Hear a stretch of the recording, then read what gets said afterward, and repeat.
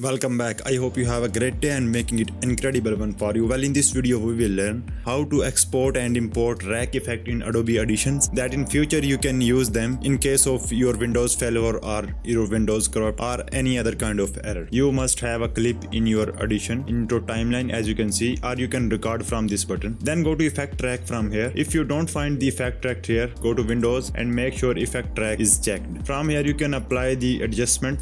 For example, you can apply the effects like denoise or whatever. Once you have applied all your effect tracks, now what you need, select them all one by one. Select first one, then press Ctrl key and select second one, and then select all one by one.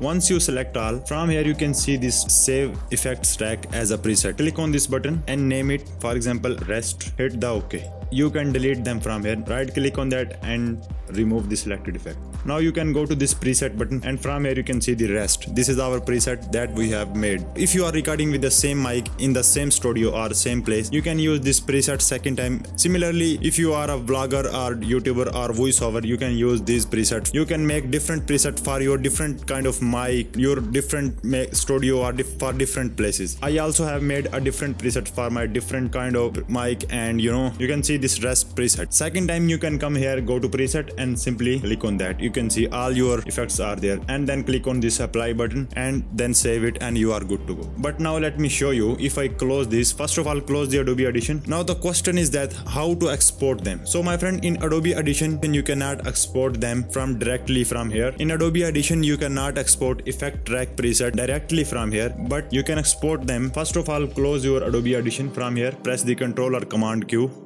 Now go to this PC. From here go to local C or your C partition, then go to users folder and then go to your username, and then from here see this app data folder. Go to app data. And one more thing, if you don't find this app data or the hidden folder, what you need, first of all go to view. Then from here in Windows 11 you can find this easily. You can go to show and then make sure hidden items is checked. In Windows, maybe in Windows 10 it is not here. You can go to three dots and then go to show and then make sure that hidden items is checked. From here go to app data, then go to roaming, and from here go to Adobe and then go to Audition. Go to your version number. I am in my case 24.0 and scroll down a little bit. You can see the effect presets. This is .xml file. You can cut it or you can copy it and paste it anywhere that in the future you can use it back. I will recommend don't save it into your local C drive because it is already in C drive. In case of your Windows corrupt or any error occur, it will be wasted. So save it on other disk or in USB flash or any other external hard drive or whatever. I just want to show you. In this case I will cut it, but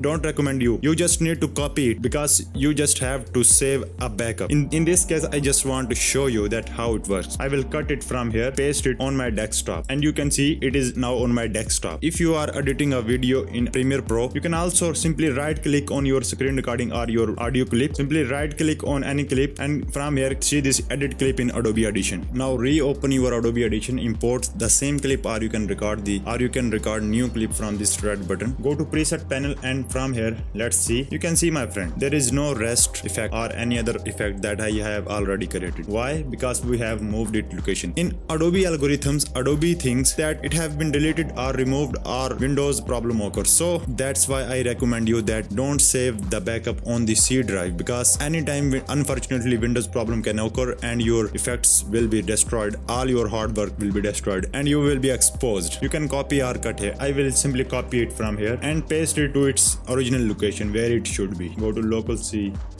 Once you reach the location, simply paste it here and replace the file in the destination and you are good to go. Now restart your Audition. Welcome back, how are you? Once you reopen your Audition, record or import any clip in the timeline and then go to preset panel and you can see my friend the rest here and all my other preset that I have already created. And in this way my friend you can export and import effect track preset in Adobe Audition and save a backup, and make sure that you save the backup before your Windows corrupt or unfortunately any other software problem occur. I hope you enjoyed this video and it helps to you, and if it did so make sure to give us a like and also consider to subscribe, and not just to subscribe, ring the bell that you my friend don't miss out any other feature, tips, tricks or tutorials. So meet in the next one. Till then stay tuned and make sure that you keep creating.